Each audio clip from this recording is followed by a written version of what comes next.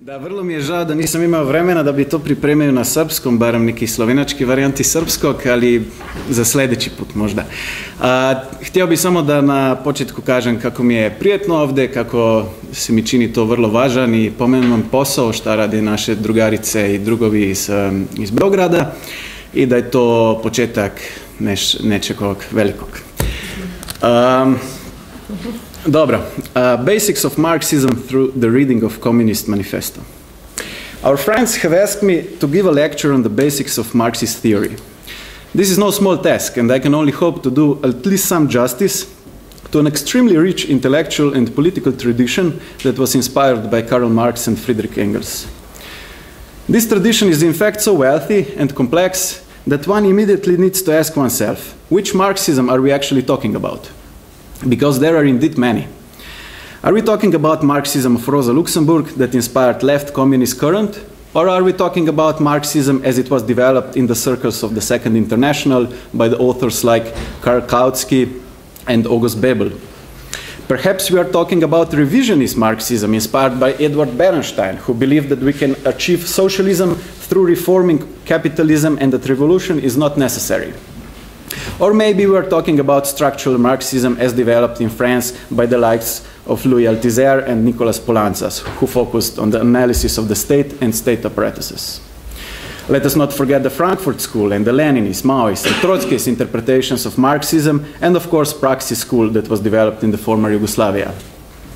If we wanted to do justice to all these complex currents of classical and contemporary Marxism, we would have to devote an entire lecture to this question, and even that wouldn't be enough. We would have to devote a whole series of lectures to just get a glimpse of extreme variety and complexity of various theoretical schools and political implications of Marxism. However, our aim is not to do that. As the title of the lecture already suggests, we will try to conquer fundamentals of Marxist theory through reading of one of its most important documents, Communist Manifesto. This short pamphlet is one of the most widely read documents in the history of mankind, and being familiar with it is even considered a matter of good taste. Even some liberal economists admit its analysis is still as powerful and penetrating as it was when it was written in 1848. It goes without saying that Manifesto is not purely a theoretical and analytical document. It is, after all, a manifesto of the Communist Party, and as such includes very concrete political critique and proposals. Another argument for reaching the basics of Marxism through a reading of this document is the fact that Marx and Engels never revised it, and always maintained that its basic analysis holds relevance. It also seems only correct and fair to learn about the basics of Marxism from the origin, that is, from Marx himself. Because being well trained in Marx's own theory equips us with the best knowledge to critically deal with all different types of Marxism that have later on developed, and of which we have already mentioned a few. Our reading of the manifesto won't be dealing so much with the historical circumstances of its creation. It goes without saying that we are all very much determined by the times we are living in. Indeed, some critics believe manifesto is nothing more than that, a document of the social situation as it existed in the middle of the 19th century, especially in England, and is now by far gone. Such interpretations are derived from a belief that Marx and Engels had some interesting observations about the times they were living in, but since we are living in a radically different time, the manifesto is not really relevant anymore. At best, it is an interesting historical curiosity. Authors that present such critique usually believe that capitalism of Victorian era, so vividly described in the novels of Charles Dickens, was very much regrettable, but does not exist anymore. Bottom line is that manifesto as such cannot tell us anything about the world around us, the world we are currently living in. Basically, such critics argue that capitalism of Marx's time was fundamentally different from the one we are living in. Of course, our position is completely opposed. We definitely believe that manifesto can tell us very much and can offer a very good understanding of the world we are living in, which I believe was very obvious from the lectures we've been hearing in the last 2-3 days. Although capitalism has indeed changed very much, it still remains capitalism, it still functions according to its basic laws, of which we have heard a lot. The law of value, the iron law of competition, the tendential law of profit rate to fall, such laws. These laws were thoroughly exposed through the analysis that Marx provides. Because of that, I believe Manifesto presents a very good entry point for getting familiar with Marxist theory as such. Many of its central concepts are already present in this pamphlet, at least in their embryonic form. Our ambition with reading Communist Manifesto will therefore be fourfold. First of all, we will try to carefully examine all of the fundamental concepts, or at least the most important concepts, of Marxist theory that appear in the Manifesto. Secondly, we will update these concepts with concrete examples from the contemporary capitalism and emphasize their continuing relevance. Thirdly, we will try to present a case why these concepts are more powerful of a tool for understanding the processes of global capitalism than some other theoretical approaches. And finally, we will point out that most of the concepts we will encounter and talk about were further developed and refined in the works of mature Marx. That is through the project known under the name of Critique of Political Economy, that culminated in 3 volumes of Capital. Lecture will consist of 5 thematic chapters. In the first, we will address the specter of communism. We will then continue with the concept of class struggle. Further on will be world market. The 4th issue will be crisis of capitalism, and we will finish with the chapter on false and real alternatives to capitalism. Without further ado, let us now begin our journey through the land of Communist Manifesto. The document begins with the famous proclamation that there is the specter is haunting Europe, a specter of communism. All of the reactionary forces, the Tsar, the Pope, French radicals and German policemen are united in an attempt to exorcise this dangerous specter that could disturb the old order. The order of European monarchs supported by the religious authorities. The first paragraph of this short foreword that introduces us into the Communist Manifesto already shows some interesting things that are worth emphasizing. First of all, the prose. It is no coincidence that Marx and Engels use the phrase specter of communism. Indeed, a devoted reader of their works will later on encounter similar wealth of metaphors. Capital is exploiting and sucking the life of workers like a vampire. Capitalists are driven by a werewolf hunger for surplus labor. Not just men, but women and children are driven beneath the wheels of juggernaut of capital. Modern bourgeois society is like a sorcerer who is no longer able to control the powers of the netherworld whom he has called up by his spells. The list could go on, and just shows Marx and Engels definitely were one of those classical intellectuals that were intimately familiar with languages, culture, arts, political economy, philosophy, science, etc. Indeed, nowadays, there are various schools of Marxism that specialize for different aspects of Marxist theory. Some authors deal with literary dimension of Marx's work. We can use his insights for legal or cultural studies, for a language analysis, or analysis of capitalism as such. Indeed, the latter was actually Marx's life project, and I would argue all other dimensions of his work, powerful as they are, remain in the service of making his analysis of capitalism more understandable and accessible. Marx is therefore not using literary, historical, cultural, and all other kinds of metaphors, analogies, and illustrations to seem smart and to impress the reader, but they serve a very concrete purpose of depicting capitalism in all its complexity. As he writes in the last section of the first chapter of Capital, where he deals with the fetishism of commodities, in order to really understand capitalism, especially its most fundamental element, commodity form, I quote, "We must have recourse to the mist-enveloped regions of the religious world. The world we are living in, the world of capitalism, appears to us so foreign, so alien, so detached from anything rational, that we have to use religious metaphors to explain it, to make some sense out of it. We will return to the point of just how irrational of a system capitalism actually is later on.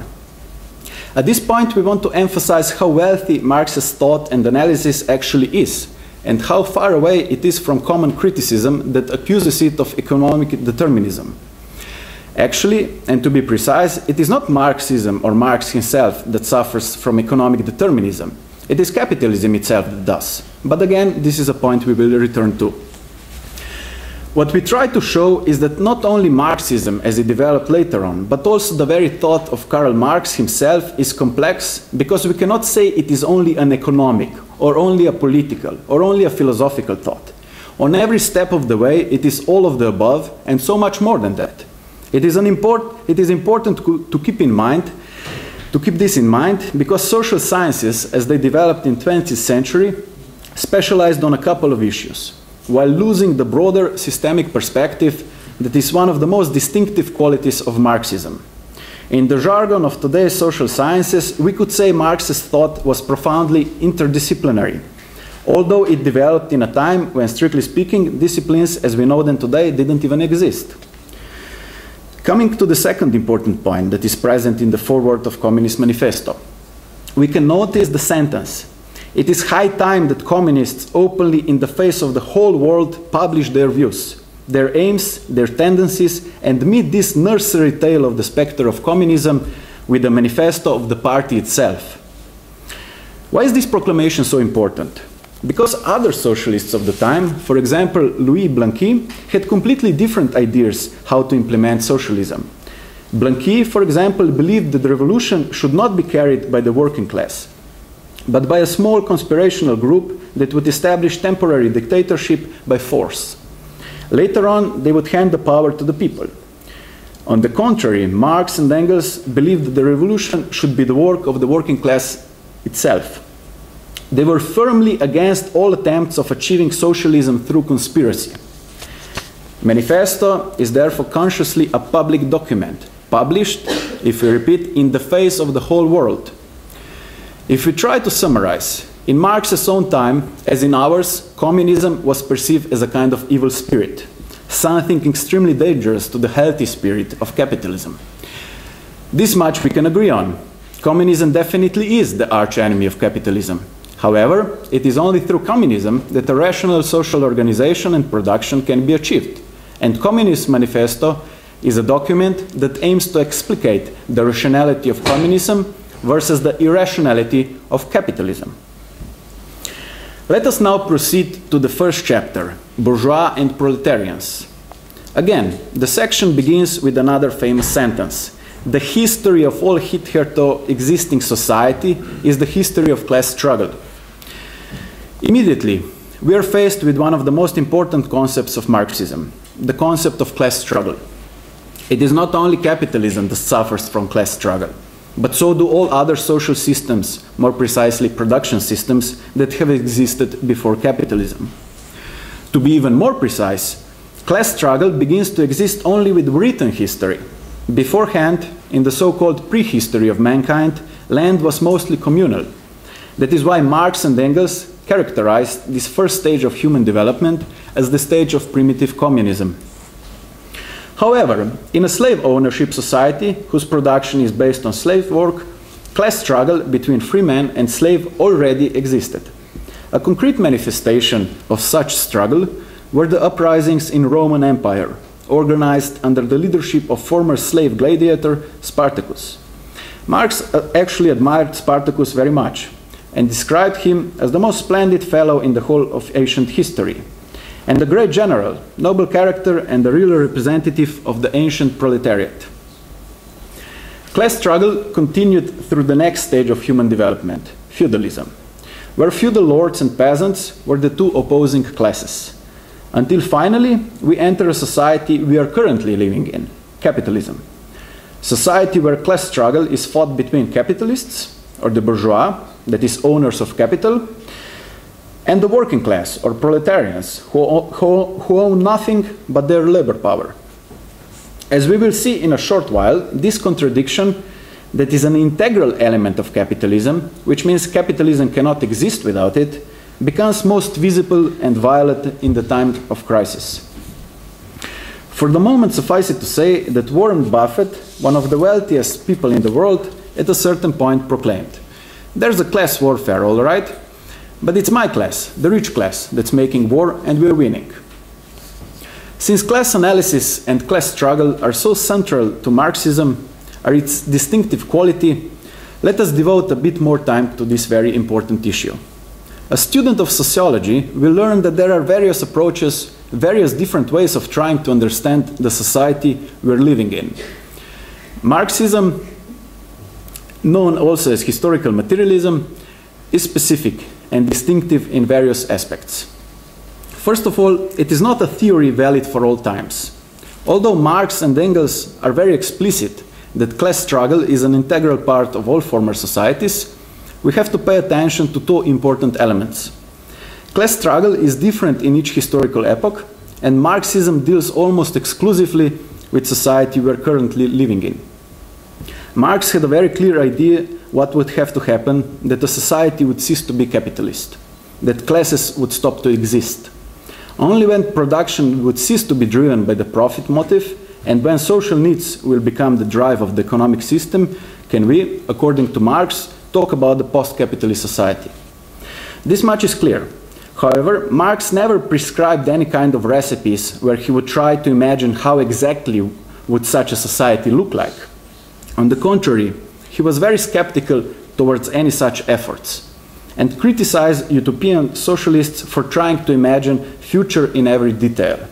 As he wrote in the afterword to second German edition of Capital, I confine myself to mere critical observation, mere critical analysis of actual facts, instead of writing recipes for the cookshops of the future.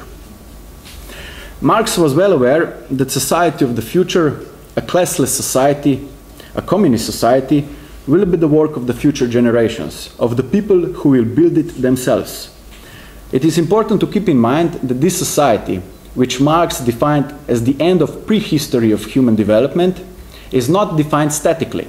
Communism is not a state of affairs. It is not an ideal towards which reality itself would have to adjust. But it is precisely the opposite. It is, I quote, a real movement which abolishes the present state of things. The conditions of this movement result from the premises now in existence. And even before writing the Communist Manifesto, Marx already wrote that communism is the riddle of history solved, and it knows itself to be the solution. So, communism is both an end of extremely long prehistory of mankind, history of continuous exploitation and class struggles, while also being a beginning of the new history where contradictions of a class society will be abolished, and mankind will be finally able to consciously and rationally use all of its creative potentials and forces. Communism is not the end of human history. It is its genuine beginning. We have tried to underline that Marxism is a historically specific theory, and in the bright future when capitalism will be abolished, Marxism as such won't have much relevance either. It will necessarily become nothing but a historical curiosity. Theory that spoke about times that are gone. Its success is the condition of its demise. But since we are still living in these times, it is still very much productive and useful to use Marxism as an analytical tool to best understand our social reality. Let us further elaborate the specificity of class approach. In trying to understand society, there are a number of ways we can try to grasp it. We could say that society is primarily determined by the conflict between hard-working people and lazy people. We could say that the best way to understand society is through differences between different races, or maybe different identity groups, perhaps different religious groups. There are indeed so many ways of drawing a line through a society and then trying to articulate it as the only rational way of understanding society that it is impossible to make a list of them all. Usually, we have a combination of many different elements. For example, a ghetto in a certain city is predominantly explained as problematic because lazy immigrants with different culture and religion are living there and are not willing to assimilate. Instead of becoming hard-working people like the rest of the population, they resort to petty crime and social benefits. Although this is a completely abstract example, one could quickly find concrete examples for it, either here in Belgrade, in Ljubljana, London, or any other modern city for that matter. This is best defined as the ideology of the ruling class, one systematically or spontaneously adopted by the media and common people. It is a way of understanding and articulating social conflicts that exist in a society while also prescribing remedies for its solution. If the main problem of immigrants is their laziness and not being willing to assimilate, this already has clear implications. It's a specific psychological, moral, if you want, ethical problem of their ethnic group, and it is their responsibility to adapt. Instead of trying to understand broader and systemically determined social circumstances, such analysis blames the victim and it demands that it adjusts to the oppressor. Because, curiously, although immigrants are by their definition a minority in every society, in nationalist ideology they usually pose an extreme threat towards the majority. Although this majority controls all the power in its hands, various state apparatuses, system of education, police, media, etc., it is somehow immigrants that pose the most dangerous threat to the equilibrium of the society. The most extreme example of such ideology is, of course, Nazism in the Third Reich, which nowadays again has a lot of admirers, for example, members of the Greek Golden Dome Party. Common denominator of all such social analysis is that they always remain on the surface and are not willing, more precisely, do not have the interest to go deeper and really understand what is at the core of the social issues. Instead of addressing central problems that cause segregation, poverty, social exclusion, petty crime, they only condemn their results without understanding their preconditions. Class analysis, on the other hand, offers a much more powerful, profound, and trustworthy methodology of explaining social reality. Through class analysis, we can quickly realize that we are living in a society of haves and have-nots. Those that have are becoming richer every day, those that don't have are poorer with each passing day. Social movements of recent years, for example, Occupy Wall Street, have talked about the conflict between the 1% and the rest, the 99% of us. Indeed, social inequality has reached such amazing proportions that it is difficult to find an analogy in the history of mankind. The problem with Occupy movement was that it articulated this inequality predominantly in moral and ethical terms. At the end of the day, they believed more integrity and ethical behavior on behalf of ruling class would solve the problem. But what can the ruling class actually do? Well, they can do a lot. They can suspend democratic rights, they can force, as was so often the case in the history of capitalism, whole nations to go to war with each other. They can definitely cause a lot of suffering and destruction. But why are they doing it? Is it because they are bad people and more ethically virtuous people would do a better job at running the world? Of course not. Things are not so simple. One of the great benefits of class analysis is that it depersonalizes behavior of concrete individuals. This doesn't mean people are blind robots in service of some higher forces that we cannot comprehend. It does, however, mean that there are objective social relations that determine the actions of each of us in a very important, even in crucial aspects. We have already mentioned that capitalism at its core is a profit-driven production system, and that this has extremely profound implications for each and every one of us. It means that we are not producing to satisfy social needs, but to satisfy capital's eternal appetite for surplus labor, for profits. This means food is not produced to satisfy concrete hunger of concrete people, but is instead produced, just like millions of other commodities, to satisfy the hunger for ever bigger profits. If this means polluting the land, deforestation, destruction of primitive communities, extinction of dozens of animal species, and endless other social and natural tragedies, so be it. We are not producing drugs to safeguard our health, but again, pharmaceutical corporations are explicitly devoted to maximizing their profits. Suffice it to say that on a yearly basis, more capital is devoted to the research of drugs against baldness than for research devoted to combating malaria. We could continue listing examples, but in each and every single field of human conduct, profit is the only thing that matters. It is the lifeblood of capitalism. In the first book of Capital, Marx cites English economist T.J. Dunning that vividly describes the profit drive. Indeed, it is a drive in Freudian sense that overdetermines capitalist production. Dunning talks about capital as a timid animal that tends to avoid noise and uncertainty. However, he immediately adds, this is only partially true, and it all depends on the profit rate. The fact is, capital is sickened by low profits, or even no profit at all, as it is, as we already said, its lifeblood. So capital is always on the hunt for ever greater profits. And with the magnitude of the profit rate, its behavior dramatically changes. With 10% profit rate, capital becomes self-confident. With 20%, even more so. A 50% profit rate will make capital presumptuous. And with 100 or even 300% of profits, there is not a human law capital is not willing to trample, not a crime it is not willing to commit, even if this means its owner may be hanged for it. It is a kind of bestial drive that forces even the owners of capital to subject themselves to its logic. And here we can show that capitalism is first and foremost a social function, a social forum, absolutely necessary as long as capitalism will exist. We can shoot a capitalist, but in doing so, we haven't shot the social forum itself.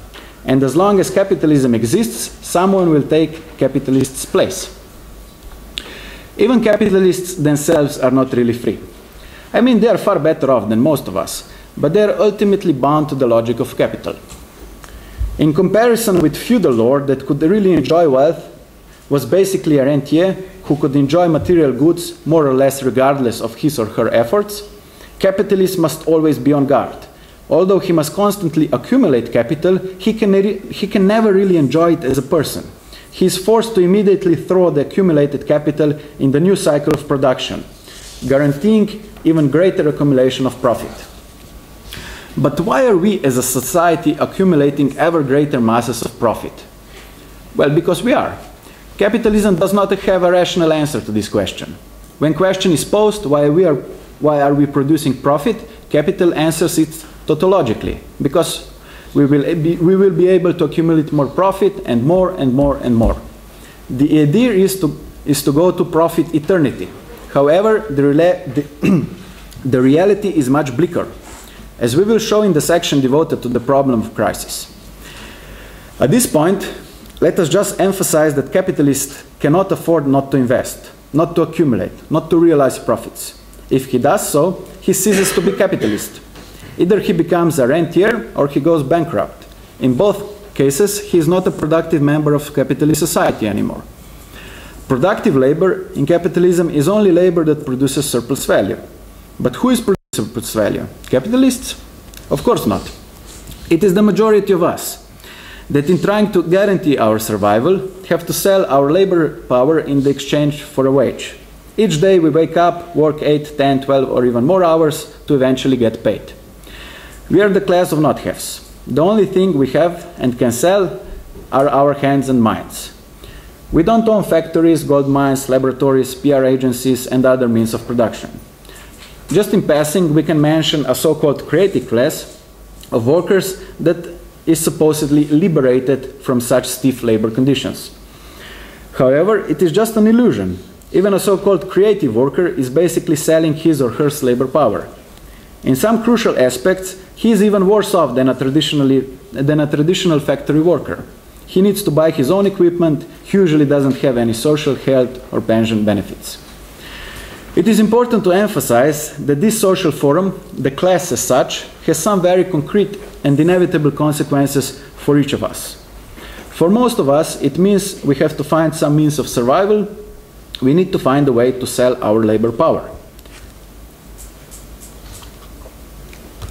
Currently, capitalism is extremely aggressive in its atomization of labor force. Although workers of all kinds and varieties are the majority, the big class of the society, we are so individualized that we have been convinced that our success or our failure is our own merit or fault. If we are a member of a well-off family and manage to sell our labor power in a PR agency, working as a media consultant, we can become a respected member of society and praised for how successful we are. If we, on the other hand, live in a ghetto of immigrants and don't have any social connections whatsoever, we are forced to live on the social margins, working in low-paid jobs, or in order to guarantee our survival, resort to petty crime. What we are trying to come to is the fact that the life of an individual in capitalism is overwhelmingly predetermined by one's class position. Regardless of one's aspirations, virtues, and sins, hers or his class position is the one which fundamentally determines one's life's perspective.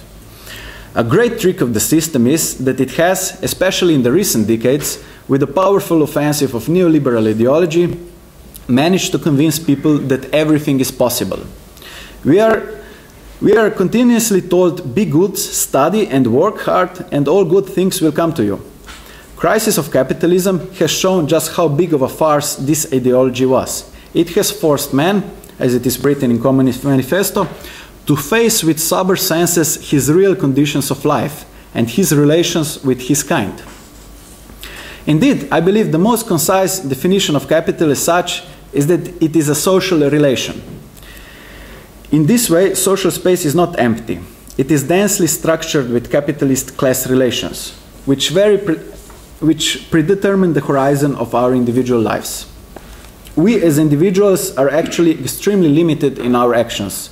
It often seems we are just small cogs inside a huge and powerful machine that is beyond our comprehension. Although it is precisely us that are feeding this machine, either as a great majority of us through selling of our labor power, or as a minority through the never-ending pursuit of and maximization of profit. Such social relations are not specific to one country, a group of countries, or even a continent. Capitalist social relations are a global phenomenon. And this is what we will address in the following section, dealing with the world market. In recent years, especially in the last decade of the 20th century, so-called concept of globalization became ever more prominent in social sciences and supposedly provided some kind of explanatory force in trying to grasp the dynamics of contemporary world or contemporary capitalism for that matter. It is worth noting that we can save ourselves a lot of time, energy and confusion if we carefully read Communist Manifesto, where Marx and Engels depicted such processes with much more clarity. If they were able to write about globalization almost 200 years ago with such clarity, it is only rational to conclude that this is not any new phenomena, but something that is distinctive of capitalism from its very beginnings. Actually, we won't find the word globalization in the manifesto, but the term world market, which I believe is a more rigorous concept and can better grasp the global dynamic of capitalism. Let us quote two short quotations from Manifesto on this matter. The bourgeois has, through its exploitation of the world market, given a cosmopolitan character to production and consumption in every country. And a few sentences later on, it compels all nations, on pain of extinction, to adopt the bourgeois mode of production. It compels them to introduce what it calls civilization in their midst, to become bourgeois themselves. In one word, it creates a world after its own image. The world market as such is a world after bourgeois' own image. And here we need to be precise. This means we are dealing with a very specific type of globalization. This is not a globalization of social rights and welfare state. It is not a globalization of social needs and their universal satisfaction. As we have already tried to show, all of these things appear to be irrational and unnecessary burden from the capital's point of view. On the contrary, it is precisely through minimization of effective and universal satisfaction of social needs that profits can be maximized. This is shown through ever more aggressive privatization of welfare state, where social and health services that used to be freely and universally accessible are now privatized and payable. So instead of using an anti-signifier of globalization, which doesn't tell us much about exactly what kind of globalization are we talking about, it is much more useful and precise to talk about the world market as a concrete expression of globalization in this stage of historical development of mankind. It is also a stance that emphasizes that it is not the only possible globalization, or as the motto of Porto Alegre Forum goes, another world is possible. But it is only possible through a rejection and abolishment of this concrete world of capitalism. Let us now try to further elaborate what exactly does it mean that the bourgeoisie is creating the world after its own image. In doing so, we will resort to some concepts that have been developed by Marx, only later on in his critique of political economy. Looking around the globe, it seems that we are experiencing a great variety of concrete expressions of capitalism. I believe it is crucial to maintain the perspective that all of these have common denominator, that they are all the concrete expressions of the same abstract logic of capital. Karl Marx's analysis of capital includes such a dialectic of concrete and abstract on the most elementary level of capitalist production, that is, on the micro level of commodity itself. Every commodity that is produced in capitalism already embodies a duality of abstract and concrete.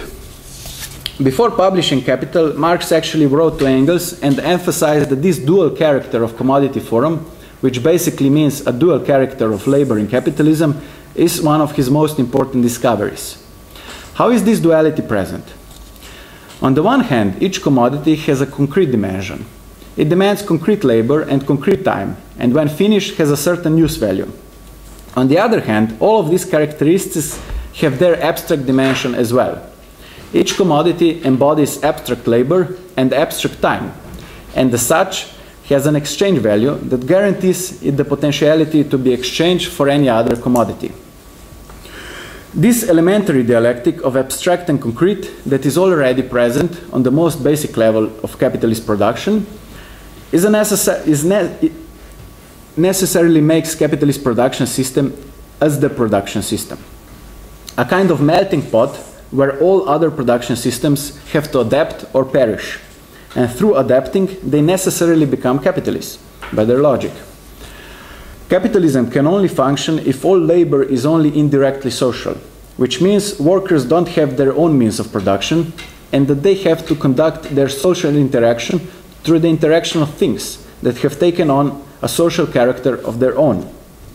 Let us resort to a bit longer quotation from the section on the fetishism of commodities from Capital, where Marx describes precisely this problem. I quote, "The twofold social character of the labor of the individual appears to him when reflected in his brain only under those forms which are impressed upon that labor in everyday practice by the exchange of products. In this way, the character that his own labor possesses of being socially useful takes the form of the condition that the product must be not only useful, but useful for others, which is crucial. And the social character that this particular labor has of being the equal of all other particular kinds of labor takes the form that all the physical different articles that are the products of labor have one common quality, that of having value. However, these two fundamental aspects of capitalism that are already embodied in its most cellular form, that is commodity form, are an irresolvable contradiction. The contradiction between abstract labor and exchange value on the one side and concrete labor and use value on the other. This cannot be solved through capitalism, but through its abolishment. Left on its own, this contradiction escalates and explodes in a great systemic crisis of capitalist mode of production, like the one we are experiencing nowadays. Next chapter will be therefore devoted to the issue of crisis, which is another important concept already present in the Communist Manifesto. Since the beginning of the current crisis, various interpretations were given about what exactly caused the crisis. Liberal interpretations have argued that it is a kind of external anomaly, a disruption of otherwise normally functioning system. However, we believe that the correct interpretation of the crisis must not focus so much on the specific manifestation of capitalism, not even on a specific period in its historical development. Proper interpretation must, first and foremost, show what in capitalism as such produces the inevitability and cyclical repetition of crisis. In other words, we should be interested in the question of if crisis of capitalism occurs in spite of external factors and anomalies and are actually inherently produced by the normal functioning of capitalism. Marx answers with a categorical yes. As we have already emphasized, capitalism is a system based on a production of profit for profit's own sake. And this basic drive is both tautological as well as teleological, as it has nothing outside its own logic, on which it would be based. Of course, the precondition for the realization of profits is the extraction of surplus value, and in accordance with the law of value, labor is the source of all value. In the interest of the class of capitalists is that they enlarge this surplus as much as possible, and consequently realize greater profits. However, in this mindless and eternal race for profits, the capitalist is not alone, but is instead always in competition with other capitalists. In gaining advantage over competition, capitalist relies on science, and all the talk about the necessity for investing in research and development and introducing innovations basically amounts to increasing productivity of labor. At the end of the day, this means producing more in less time and with less labor power, which is just another euphemism for laying off workers and intensifying the exploitation of the remaining ones.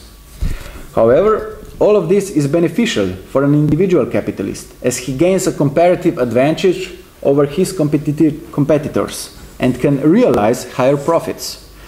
But not for long. Quickly, the competitors need to adapt themselves and introduce new technologies as well. They have to increase the productivity of labor or risk being put out of business.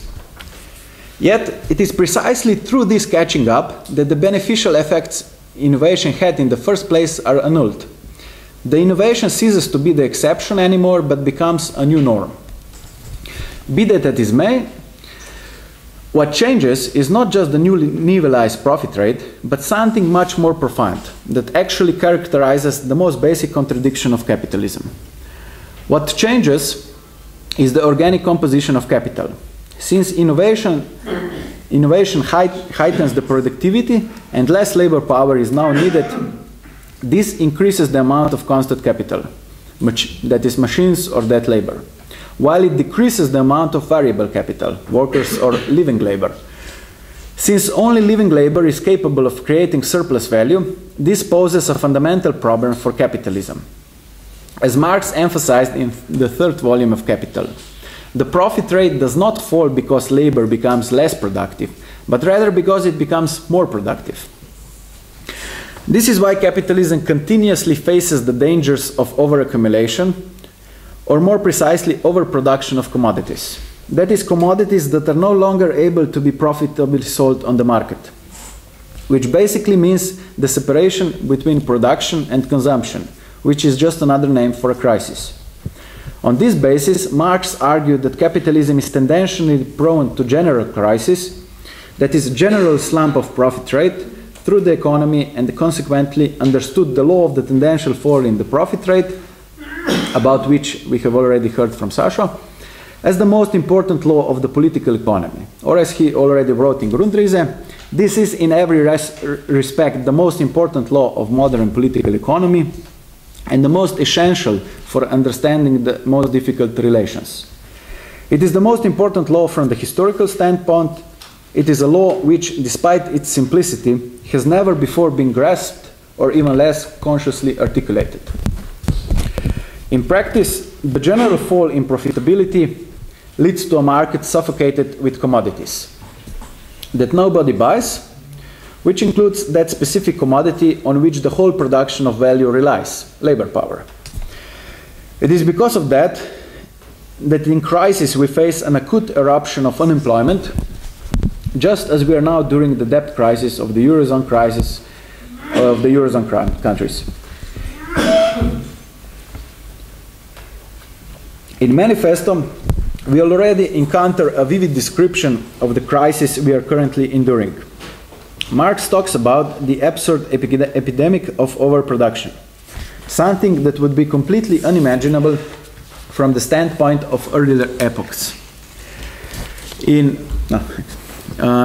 capitalism, society suffers because it produces too much instead of producing too little.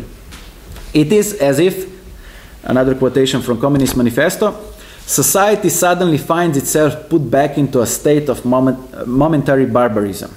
It appears as a famine a universal war of devastation had cut off the supply of every means of subsistence. Industry and commerce seemed to be destroyed. So what is at stake nowadays? From the perspective of capital, the proper remedy is some kind of barbarity. Massive devaluation of capital, which entails large-scale unemployment, poverty and immiseration of masses, and other policies that have already appeared in the time of Great Depression. At that time, one could actually find shanty towns in the United States, and they were named Hoovervilles after the American president at the time, Herbert Hoover. There were other names derived from president's surname, like Hoover flag, an empty pocket turned inside out, Hoover blanket, old newspaper used as blanketing, and Hoover wagon, an automobile with horses hitched to it because the owner could no longer afford fuel. This just shows that when capital's survival is at stake, no human price is too costly. Although one won't find Hoover wagons in nowadays America, the immiseration certain communities are enduring, most notably Detroit, is telling. In Europe, Greece is the prime example of how socially devastating capital, or more precisely its proponents, the notorious Troika, won't hesitate to be. With this in mind, it becomes obvious that a strong revival of Marxism is crucial because it provides us with a conceptual apparatus that enables us to rationally grasp the capitalist reality while also having revolutionary implications for its abolishment. In the last chapter, we will address exactly these implications. Marxism will be relevant and will not theoretically exhaust itself so long as capitalism will remain alive. Only when capitalism will be abolished, that is when Marxism will practically exhaust itself, will we be able to speak about its irrelevance. As we already said, its success is the condition of its demise. But since we are still stuck with capitalism, it is of the highest importance to talk about how to translate highly complex and abstract Marxist analysis into concrete political practice. This is a very difficult task, and not everything that presents itself as a genuine alternative to capitalism is a real alternative. This is why we are devoting our last chapter to the issue of false and real alternatives to capitalism. Perhaps the most concise definition of false alternatives to capitalism is that they're not pointing towards a post-capitalist society. Either they're fetishizing an older society, for example, feudalism, or they're decontextualizing capitalism, taking only those elements that seem to be positive and trying to build a new society on these fundamentals. The problem with all such approaches is that they're obscuring the fact that capitalism as a production system is an organic totality. We cannot take just a few bits and pieces that we like. We must take everything or nothing at all. In the last chapter of Manifesto, Marx and Engels are dealing with such false alternatives. They talk about so-called reactionary socialism, which does not oppose bourgeois per se, but it just wants to restore the old feudal world. Even nowadays, this kind of criticism, joined with a moral outcry, is not that rare. Especially in traditional, conservative, and religious circles, there is widespread sentiment that we as a society have lost our moral compass, and that a return towards the good old society, where all social relations were clear and permanent, is nowadays necessary. Indeed, bourgeois played the most revolutionary role in destroying all such traditional feudal religious relations. But this still doesn't mean returning to them is in any way progressive. Far from idealizing such relationships, we need to keep in mind that those were times of rigid patriarchy, women oppression, lack of all kinds of freedoms that have been gained through capitalism, one-sided as they are. So such proposals of a return to good old times that never existed are therefore a false alternative to capitalism. Next in line is conservative or bourgeois socialism. According to Marx, the ranks of such socialists consist of, I quote, philanthropes, humanitarians, improvers of the condition of the working class, organizers of charity, members of society for the prevention of cruelty to animals, etc. Such critics of capitalism and bourgeois society are trying to do away with some very obvious negative aspects of capitalism. For example, hunger in Africa. brutality of meat industry, environmental pollution, etc. While not being able or not being willing to understand that these aspects are not some kind of anomaly, but a necessary and inevitable outcome of the never-ending pursuit of greater and greater profits. Through various charity actions, such bourgeois socialists are trying to pacify the proletariat and trying to show that another world is possible inside the already existing world. A concrete example of such actions are Bono of U2, Jeffrey Sachs, and campaigns like Make Poverty History. They're trying to rationally show that some goodwill and effort will do away with all social ills. At the end of the day, such socialism is reactionary and in the service of safeguarding the capitalist mode of production. Therefore, it is a false alternative to capitalism. Last on the list of false alternatives to capitalism is utopic socialism. Problem with such socialism as it historically developed and is persisting up to today is that it is building elaborated recipes, cookbooks for the future society. It is detached from concrete working class struggles and is trying to imagine and develop future society on its behalf. It is mistaken that concrete political problems that need to be articulated and solved through practice itself can be theoretically solved and then just implemented in reality. It seems one of such utopic socialist proposals looming large nowadays is the idea of universal basic income.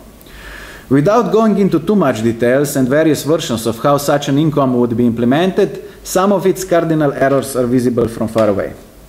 The whole idea of wage workers being able to liberate themselves while still living in a society of wage slavery is contradictory on itself. Universal basic income is an idea of relative radical redistribution of the value society is already producing. But it does not tell anything about the production of value as such. It mistakenly believes that such a redistribution is achievable through a reform, while struggles for redistribution of socially produced value are always class struggles. Such an income can seem a rational idea only when it is completely detached from concrete social relations. That is why it again doesn't point beyond capitalism and is a member of the family of false alternatives. But what then is a real alternative to capitalism? Only those that are producing this system, whose muscles, brains, and nerves this system of capitalist exploitation is using every day, that is workers, have a genuine interest of truly changing the world, of truly fighting for a post-capitalist world. We have hopefully shown that capitalism is an irrational system, which doesn't care about human needs and aggressively subsumes them under the dictate of profit maximization. If such brutality was not obvious before, it has shown itself in full force in the time of crisis. Record high level of unemployment, environmental degradation, collapse of social, health and pension systems, lack of any kind of perspective for younger generation are not just things we hear in media, but are concrete social facts we are experiencing in our daily lives. Alternative to capitalism is therefore absolutely necessary, that much is clear. We cannot live with this self-destructive system. However, a question we need to pose is an alternative possible? And if that is so, on what terms? I believe right now working class is very atomized, extremely exhausted, both physically and intellectually. It lacks any serious self-consciousness. It lacks any serious institutional, ideological, or political power. Bottom line is that workers still exist as a class, objectively speaking. However, they don't perceive themselves as a class, subjectively, which again is strictly conditioned by the already mentioned lack of any ideological or organizational power. I believe this is a sober analysis of the contemporary situation of the working classes all over the world. Generally speaking, working class was forced into continuous defeats and retreats in the last couple of decades, after the onslaught of neoliberal policies in the beginning of the 70s. With the crisis, millions of people that used to have some basic trust in this system were forced to look on their living conditions with sober senses. Younger generation was suddenly forced to accept the fact that their perspective and quality of life will be much worse than the one their parents have enjoyed. I strongly believe that nowadays the most urgent task in combating capitalism is to build workers' power, to build working class self-consciousness once again. This is an extremely difficult and long-term process, and precisely because of that, it is urgent we devote to it as much time and energy as possible. Since we have already emphasized capital is a system of organic totality, which means either you take all or nothing, a counter-project must also be a project of organic totality. It means we need to once again establish all kinds of workers' institutions that once already existed. We need to have workers' theaters, libraries, sport clubs, newspapers, web portals, international cooperation, and so on and so on. Each element of the society we're currently living in has a potential to contribute to building socialist hegemony. It seems a great task in front of us. It's something that was already present in the times of German social democracy of 19th century and was known under the name of merger formula. What does it mean? Merger formula aims at the merger of socialist policies, ideology, intellectuals if you want, and workers, working class as such, a massive movement it can produce. In his critique of pure reason, Immanuel Kant wrote that thoughts without content are empty. Intuitions without concepts are blind. And I would be bold enough to formulate this in the following terms. Socialism without workers is empty, and workers without socialism are blind. Only through union, only through a merger can these two forces provide a higher synthesis that will be able, and already was able, to seriously combat capitalism. On such basis, it seems only appropriate to end our lecture with the conclusion of Manifesto of the Communist Party. Proletarians of all lands unite.